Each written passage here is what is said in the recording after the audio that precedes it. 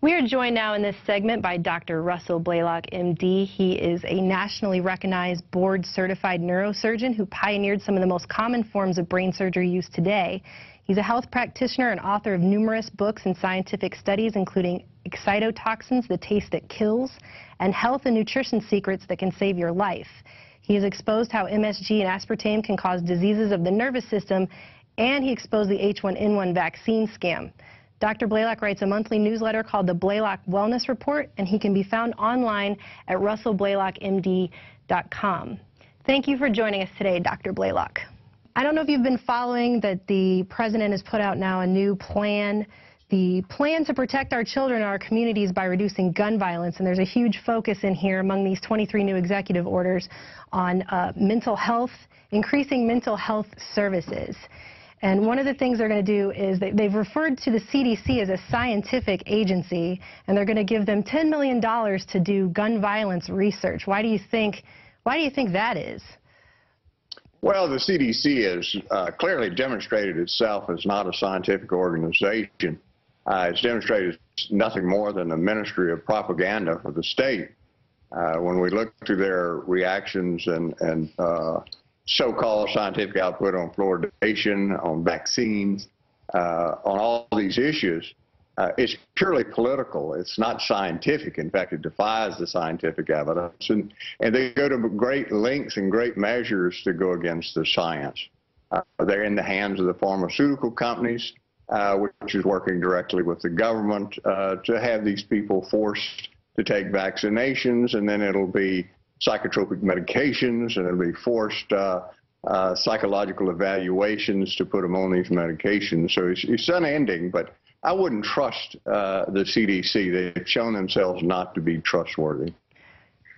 Definitely, and it's interesting that you mention the psychotropic medications, because in here it actually specifically calls for research on gun violence and violent video games and how firearms are used in violent deaths, but it doesn't say anything about these psychotropic medications and the correlations between antipsychotic medications and these mass murders, mass violence.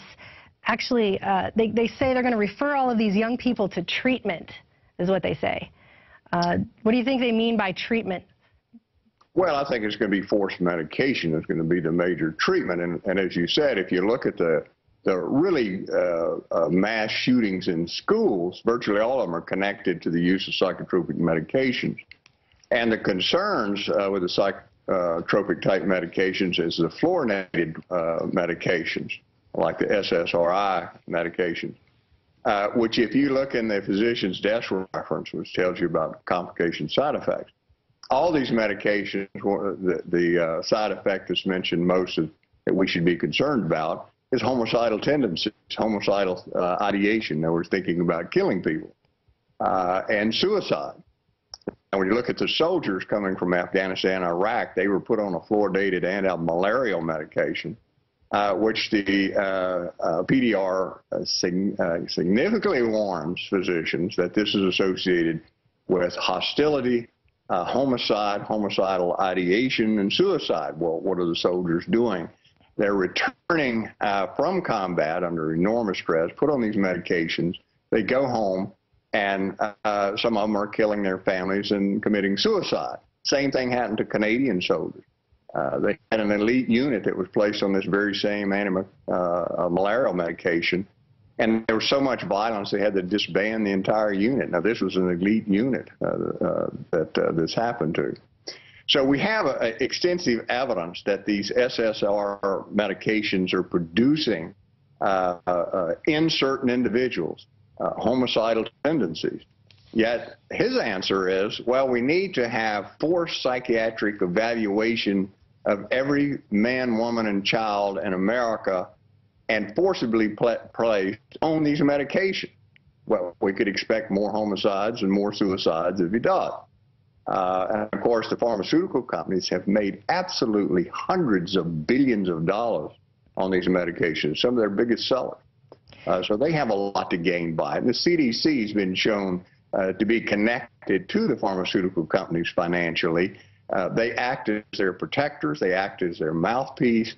And so, you know, I'm not surprised at this at all. But the other thing people need to understand is that the Soviet Union switched from its gulag system, in other words, its mass prisons. They switched to psychiatric units as their new gulag, psychiatric gulags. And so they put their so-called enemies of the state, those who disagreed with the communist government, in mental institutes and forced them to take these psychotropic medications with the idea of making them enter a state in which they could no longer think logically. Then they're helpless and they're controlled by the state. Some were converted by these drugs to virtually become agents of the state.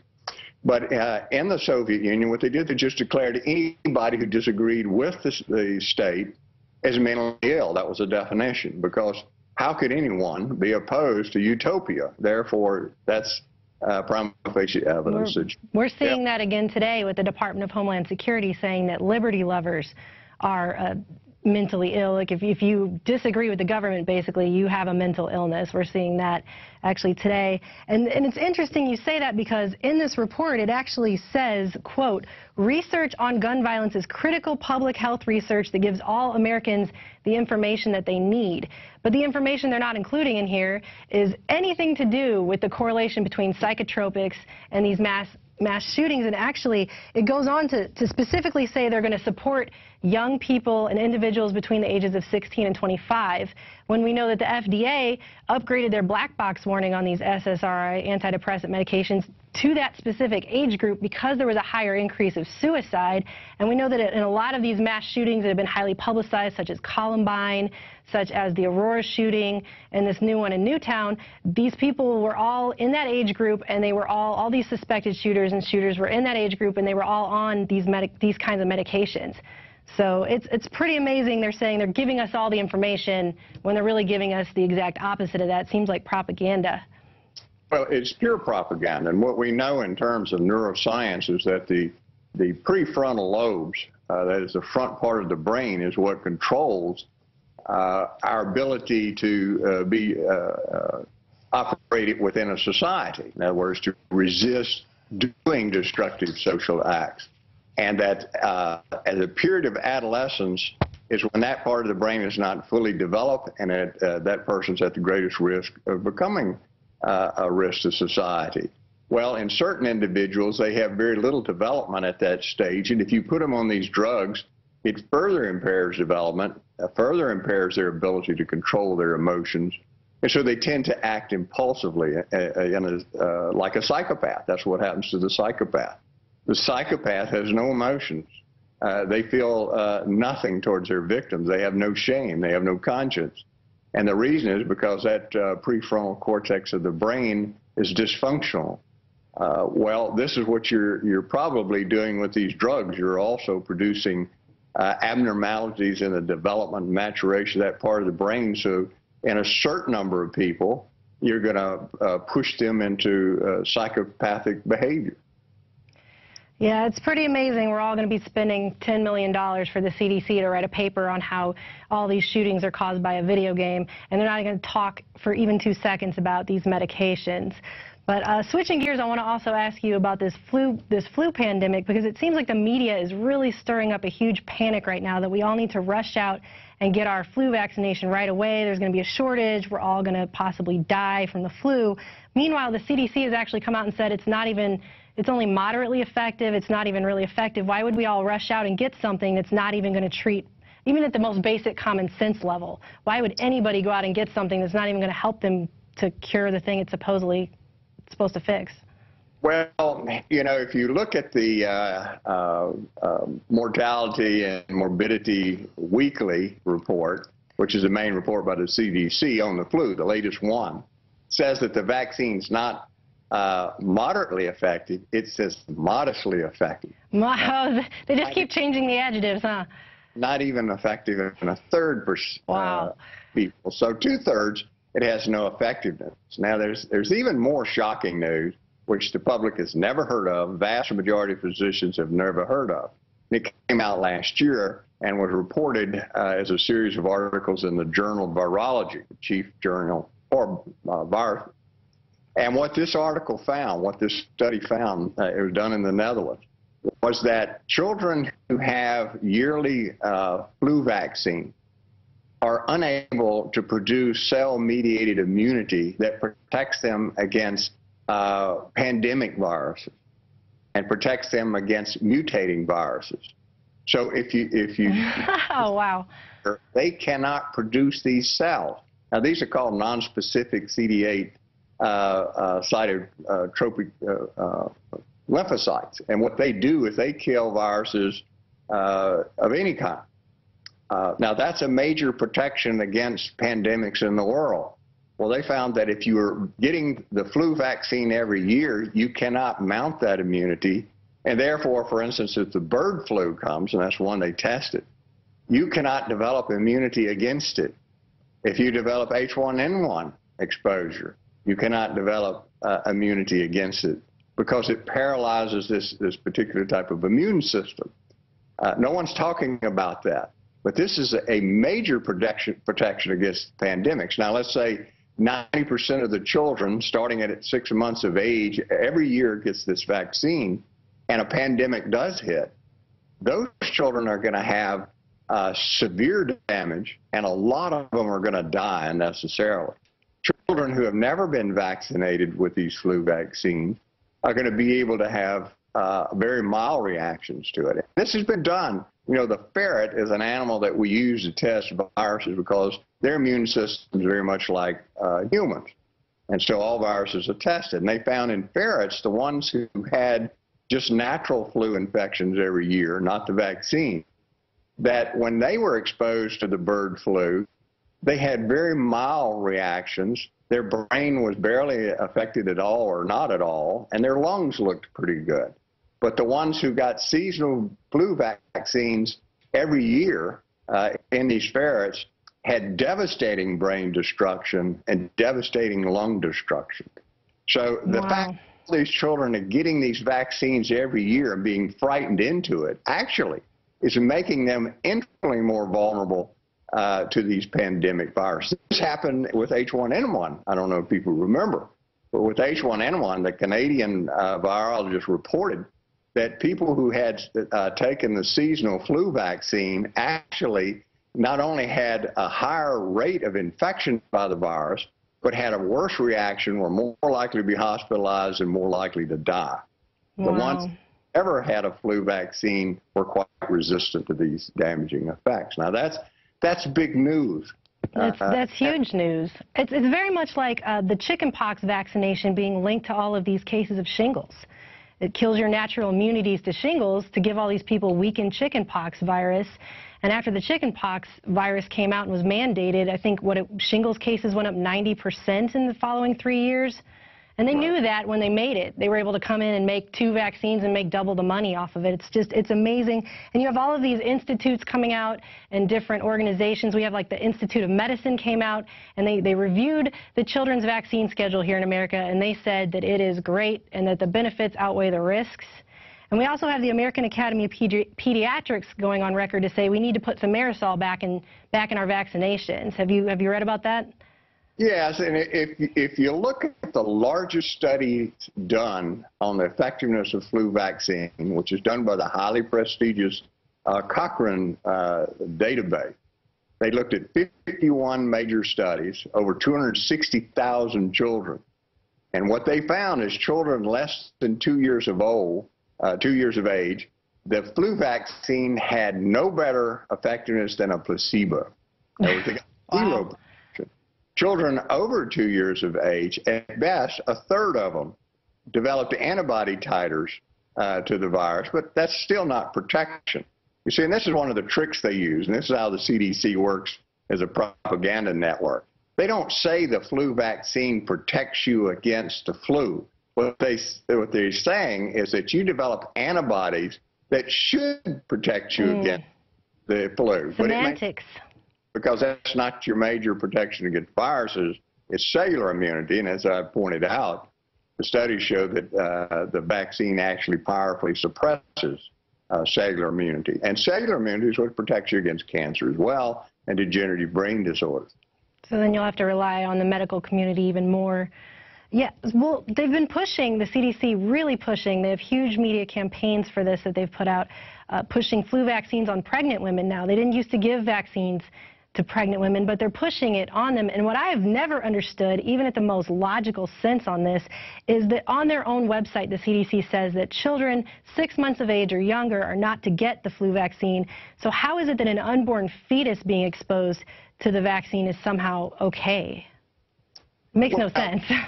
If you actually look at the research instead of the nonsense propaganda put out by CDC and these people promoting the vaccines, if you actually look at the research, it clearly shows that if you stimulate immunity during pregnancy or shortly thereafter, it can produce devastating abnormal development of the brain. In fact, it drastically increases the incidence of autism and schizophrenia both. And I warned before on Alex's program that if you start vaccinating pregnant women with multiple vaccines, you're going to see a dramatic increase in the incidence of schizophrenia. Well, schizophrenia reaches its peak during adolescence. So there's going to be antidepressants. There's going to be a time span between the vaccination program and the dramatic rise in schizophrenia. And That's they're going to do just amazing. like autism. They're going to say, well, we don't know why schizophrenia has increased so dramatically in the last 5 or 10 years. Exactly. But the research clearly shows you could produce schizophrenia by immune stimulation with vaccines during pregnancy and shortly afterward. Well, children are getting massive numbers of vaccines during the most intense period of brain development, which if you look in the scientific literature and actually look at the science, that's insane. That's absolutely Sounds insane. like eugenics to me. Well, it's worse than that because you're damaging the developing brain of hundreds of millions of children, which is going to change them for the rest of their life. They're going to have trouble thinking. They're going to be socially disrupted, and it's going to be permanent. It's going to be very difficult to alter that and change it. But parents are not looking to people who know the literature. They're looking to people who are just listening to propaganda. I mean, your pediatrician, for the most part, never researches this. He gets material from his union, the American Academy of Pediatrics, which is a union. And Exactly. they're tied to pharmaceutical companies. I've done research into the American Academy of Pediatrics, and a lot of their fellows actually work for organizations like Monsanto and Dow, and it's pretty horrifying. Now, you mentioned the American Academy of Pediatrics saying they want to put mercury back in the vaccines because it's safe. Well, it's nonsense. There are over 2,000 studies that were done years ago that showed that the mercury is a tremendous brain toxin. And I've written about it in numerous articles published in the literature. Others have. And so their response is, well, it's the methyl mercury that's dangerous. It's methyl, not ethyl. Like that somehow makes it better. The amount of mercury in the brain is higher with ethyl mercury than it is with methyl mercury. That's what I've read in the studies, yeah. And it's converted to a type of mercury, inorganic mercury, which never leaves the brain, which is the most damaging part of all mercury. And it is consistently shown to produce aggressiveness and abnormal development of the brain and chronic inflammation of the brain that can last a lifetime. Now, the dose of the mercury in these studies that's producing these effects is in nanograms. So we're talking about extremely small concentrations of mercury doing that. Now, how did they justify the mercury being safe? They used some phony studies, which were shown and pointed out by the people that are real experts in mercury to be nothing but concocted studies that were totally misinterpreted when actually the study said that it impaired the brain, the developing brain of children. So the American Academy of Pediatrics, like the CDC, has become a propaganda network. It's no longer has anything to do with science. They're phonies. One of their other recommendations had to do with the fact that organic food is not healthier for you. And this is a quote from one of the co-authors of their, quote, study. He said that it was not better for you because there have been no long-term studies to show that eating less pesticide is healthier for you. That's actually what he said.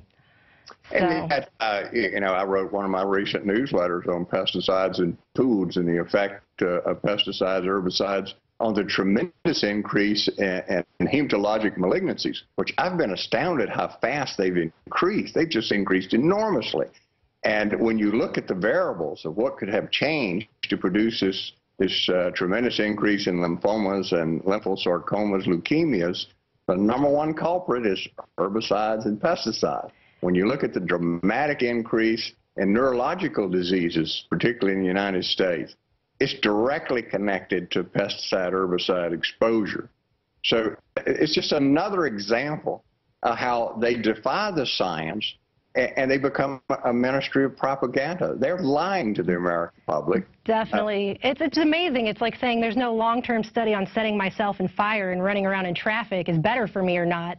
Well, there are long-term studies. There's short-term, there's long-term studies. So they're lying. They know they're just outright lying. Definitely. Well, actually, I just saw yesterday the FDA approved a new flu vaccine, and this one says it's made out of insect viruses and recombinant DNA technology. Doesn't that sound like something straight out of a B-grade science fiction movie? Well, you talk about lack of long-term studies. None of that has had long-term studies. Most of this stuff is being fast-tracked. That means they don't do adequate studies. There's zero long-term studies. They never do long-term studies on just childhood vaccinations. The longest the study they do is a month. A month, wow. They don't do long-term studies because they know what they'll find. Many of the neurological diseases, in fact, do not appear for as much as 4 to 5 years after the vaccination has been done. In fact, one of the big secrets of mercury toxicity is that the brain-damaging effects can be delayed as much as 5 or 6 years. So most of the studies are cut off before that time, so they won't show the damage. It's all manipulation of the data. It's amazing. Well, I just have one last question for you I'm curious about. We here at InfoWars a lot of times get ridiculed for our beliefs and putting this information out there. And I was just curious, what are some of the ways that the mainstream media and the medical community has ridiculed you for coming out against these things and speaking the truth? Well, I don't pay any attention to them. You know, the science is on my side. None of them argue directly with me. I'm published in the literature and the scientific literature. I can back up everything I say. For instance, they make all these statements. Offit, for instance, says, well, there's no mechanism to explain how vaccinations could cause autism. And then later in the interview, he says, well, I don't know anything about neurology. You'll have to ask a neurologist. Well, then how can he mechanism? I've described the mechanism in the literature. I've published it. And it's well known. It's well demonstrated mechanism by which vaccines can produce this effect. So, you know, you have these people who know absolutely nothing about the brain, the effect of systemic immune stimulation on the brain, about brain development, about toxicity of various agents like aluminum and mercury. And they're lying. It's just nothing but pure propaganda and outright lies. Well, thank you so much for your time today, Dr. Blaylock. I really appreciate it. You're welcome. And if you or somebody you know gets vaccines and believes the CDC's propaganda, you need to get the Greater Good. It is an in-depth analysis of what the medical tyranny of vaccines really are doing in this country, doing to our children. And you need to pick that up today at the InfoWarsShop.com. And that's it for tonight's show. Please join us again tomorrow at 7 p.m. Central.